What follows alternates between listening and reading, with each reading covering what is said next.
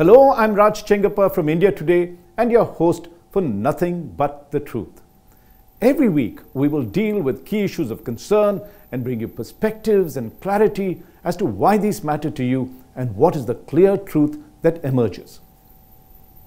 I'd gone to Ahmedabad to interview Gautam Adani, chairman of the multi-billion-dollar Adani Group for India Today this December. Adani was then literally on top of the world. The self-made billionaire had become India's richest individual and the world's third wealthiest, with his personal wealth pegged at over $120 billion. Gautam Bhai, as he likes to be called, told me that such rankings were inconsequential to him, and he said, "I get my thrills from handling challenges. The bigger they are, the happier I am." Now, a month and a half later, Gautam Adani is facing the biggest challenge of his career, and currently he must be far from happy. On January 24th, the New York-based Hindenburg Research came out with a sensational report that leveled a series of allegations against the Adani Group. It accused the group of, among other things, indulging in stock market manipulation, accounting fraud, and using offshore shell companies to artificially raise its share value in violation of Indian laws. The Hindenburg Research openly admitted that it was a short seller and stood to benefit if the Adani stocks fell, a practice that is legal in the United States. It listed as many as 88 charges against the Adani Group, and the Adani Group gave a detailed point-by-point rebuttal to the charges leveled by the Hindenburg Group and denied all the allegations. But the damage had been done. The impact of the Hindenburg report was immediate and unprecedented. The Adani Group shares plummeted. The group lost a staggering $120 billion, which is nearly rupees 10 lakh crore in investor wealth in just a week's time. 2 weeks after the savage assault on its reputation, the group's market capitalization of its 9 companies listed on the exchanges stood at just rupees 9.8 lakh crore. That was nearly half its valuation 2 months ago. Gautam Adani himself had slipped to 17th place on the Forbes wealthiest list and lost his distinction as India's richest, with his personal wealth also being halved. He also became the center of a massive political controversy that has put the Modi government on the mat ahead of the 2024 general election. The opposition, spearheaded by Congress leader Rahul Gandhi, charged Prime Minister Narendra Modi with favouring Gautam Adani. Both Gautam Adani and Prime Minister Modi belong to Gujarat, and charges of them being close have been made much earlier too. The opposition now is pushing for a joint parliamentary committee to investigate the entire matter. There were 3 big questions raised by the fallout of the Adani controversy. The first is, will the damage done to the Adani Group impact the country's financial stability? The second is, can the Adani Group recover from its precipitous valuation losses? And the third is, will the Modi government face a political blowback? In this episode of Nothing But the Truth, we will explore answers to these 3 critical questions.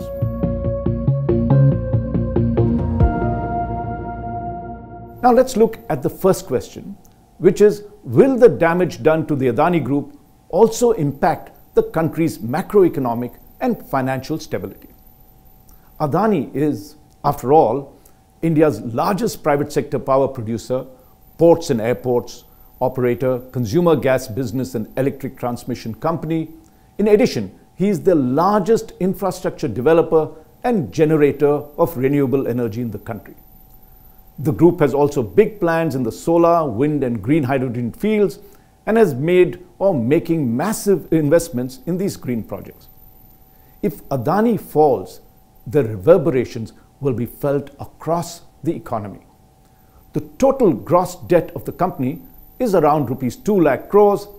That's massive by any standards and is around 4% of India's annual budget. So will the country see a financial meltdown of the economy if the Adani Group, for some reason, collapses totally? The short answer, it is unlikely. And here's why. A top financial ministry official whom I spoke to off the record told me this, and I'm quoting him: "The public sector banking and financial institutions of India that have invested in Adani do not have such a large exposure as to cause what is called a first-order attack." He also said, "Moreover, Adani is no fly-by-night operator, but a company that has a solid, valuable base and assets, particularly in the infrastructure sector, and which they have placed as collateral for taking on the debt that they have." And then he added as a caution, "Of course, allegations such as stock manipulation leading to inflated prices of the group shares, apart from its investments from offshore companies in tax havens, needed to be looked into." So let's decode what he said and why he said this. The first point is whether the investments made by the public sector financial institutions such as the Life Insurance Corporation or LIC and the State Bank of India are a cause for concern. Both LIC and the SBI were quick to point out that their exposure to the Adani Group was below 1% of their total lending and was backed by collaterals, and that there was no immediate reason for concern.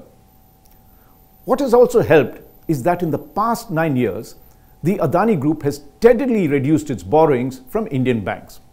Gautam Adani, in his interview to me before the Hindenburg crisis, said that he had brought down his borrowings from Indian banks from as much as 86% of the group debt to around 32% now. He also told me that almost 50% of his group's borrowings were through international bonds. Foreign financial institutions would have invested in his group only after tremendous due diligence. This development, in many ways, has assuaged any panic investors may have had over the falling value of his shares. Also, India's mutual fund industry has so far not made much investment in Adani shares. That is why a large number of retail investors have been spared the impact of Adani's share prices falling. The reason they do so was because most asset management companies believe Adani stocks were overvalued. Meanwhile, Union Finance Minister Nirmala Sitharaman, addressing a post-Budget India Today conclave, made it clear that India's macroeconomic fundamentals have not been impacted by the Adani episode. And as an example, the Finance Minister said India's foreign exchange reserves have grown by $8 billion soon after the revelations. She also said regulators such as the Securities and Exchange Board of India, or SEBI, will do their job on the issue, but didn't elaborate further. That brings us to the second big question. Can the Adani Group recover from its precipitous valuation losses? Or will its stocks plunge further? It is difficult to answer this, but the key to it would be SEBI's investigations into the whole affair. The Hindenburg report, in fact, raises several major issues that the RBI, SEBI, and other regulatory agencies need to examine. I will mention only a few. A key Hindenburg allegation is that the Adani companies have taken on substantial debt, putting the group on a precarious financial footing. As mentioned earlier, the Adani Group's total debt is around rupees 2.3 lakh crore. Sources close to the group say that discounting cash reserves of around rupees 30,000 crores, the debt is trimmed to around rupees 2 lakh crore. The group claims it has gross fixed assets worth rupees 3.7 lakh crore. Along with that, the assets generate a cash EBITDA, or earnings before interest, taxes, depreciation and amortization, of close to rupees 60,000 crores annually. What the Adani Group is in effect saying is that it has enough cash as well as assets to service its loans and meet any other financial eventualities that may arise. Ashwath Damodaran, a professor of finance at the Stern School of Business at New York University, in a blog said recently that one of the big concerns is Adani's quest for greater family control. Now, SEBI mandates that the maximum shareholding by promoters should not exceed 75% and that the rest should remain public shareholding. The Adani Group structure as of November 2022 held an average of 70 to 75% of the total shares in most of their group holdings.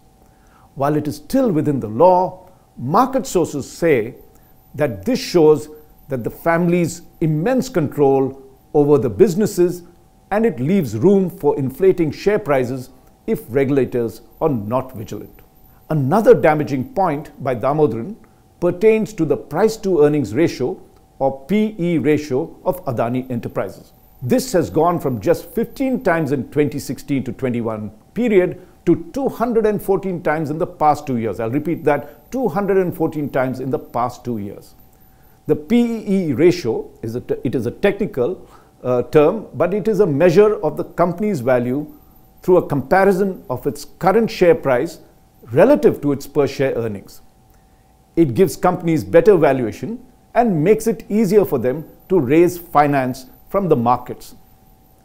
This brings us to another allegation, which is that the Adani stocks have seen a phenomenal rise in their market capitalization in the past 5 years, and that the stock values have been artificially inflated.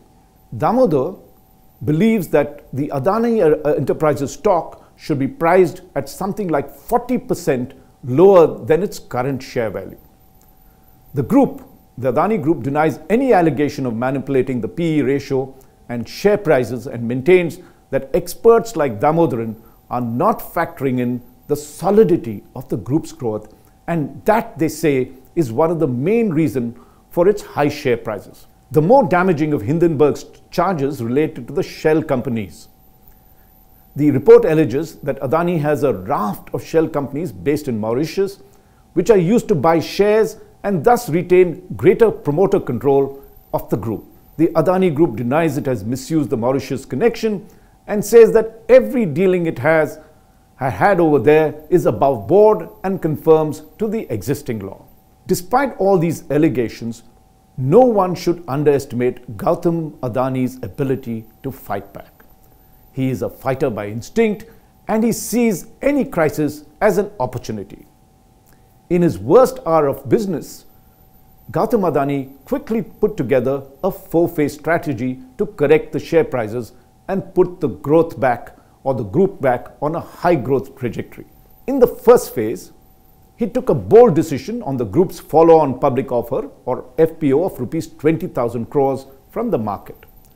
Despite it being fully subscribed, he returned the money to all the subscribers as they had bought his shares at over rupees 3,000 per share, but this had dropped to rupees 1,500 per share, which caused them immense losses. Gautam Adani said that it was not morally correct for him to keep the money. Then, to instill more confidence in the investor community, the promoters of the Adani Group companies repaid as much as $1.114 billion, which is around rupees 9,217 crore, before time, to release some pledged shares in several of the group companies. The move yielded immediate results. On February 7th, after they did it, most of the Adani Group companies' shares showed a sharp uptick. Sources close to the Adani Group say that releasing the pledged shares was to demonstrate the liquidity available with the group and arrest any panic selling. This is the first phase of the Adani Group's firefighting strategy. Now, the next 2 months will be critical for Adani. One of his biggest roadblocks will be on the financing front. Experts say that he will find refinancing the group's existing loans difficult, as well as raising new funds from banks and the capital markets. So in the second phase of Adani's strategy, the group will be working very closely with banks to de-risk from volatile share price movement.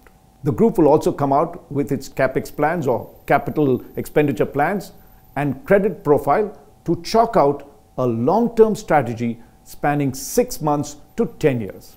In the third phase, the group plans to agree to additional covenants on what it will disclose to the market from a bondholder's perspective, because they know they will now need to be held, or will be held, to closer scrutiny. And in the fourth phase, The group plans to present its businesses in a completely de-risked manner and consolidate all the current ventures while going ahead with its expansion plans. Through these 4 phases, the first 2 are already under implementation according to sources. The Adani Group hopes to recover investor confidence and get their stocks back on a more even keel. But it will be a while before it reaches the stratospheric levels it had reached in December 2022. When I interviewed Gautam Adani before the crisis broke out, he told me that he is a born optimist. Because of his recent actions to stem the crisis, the group now appears confident of weathering the storm. Which comes to the third and final question. Will there be a political blowback for the Modi government? And I will give you a short answer. You would have all seen or listened to the heated debate in Parliament. The opposition mounted their attack on Prime Minister Narendra Modi and his alleged close links with Gautam Adani. Congress leader Rahul Gandhi in the Lok Sabha expanded the ambit of charges beyond the Hindenburg report.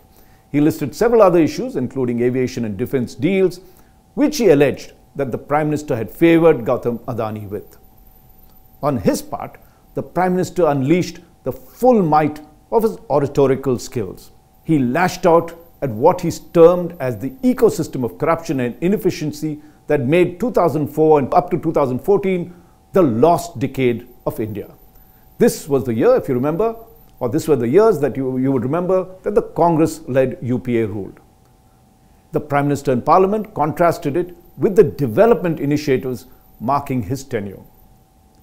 The BJP strategy seems to showcase the Prime Minister's impressive record in terms of development and the fact that no scandals had besieged his government as it had happened during the UPA period. Significantly, the Prime Minister made no mention of Adani or any promise of a probe. Much will now hinge on whether the SEBI and RBI have performed their roles and whether the Adani Group had not broken any law as alleged by the Hindenburg report, especially with regard to the alleged offshore shell companies in Mauritius that had been set up by the group. If these 2 agencies are found wanting in their watchdog role, it will have serious political repercussions for the Modi government. Then the opposition charge that the Modi government favored Adani would sound credible. Meanwhile, the government will have to demonstrate that the country's financial dealings are conducted fairly and transparently. Also, the regulators will need to maintain strict vigilance so that the shine on the India story remains real and the country's reputation is not sullied.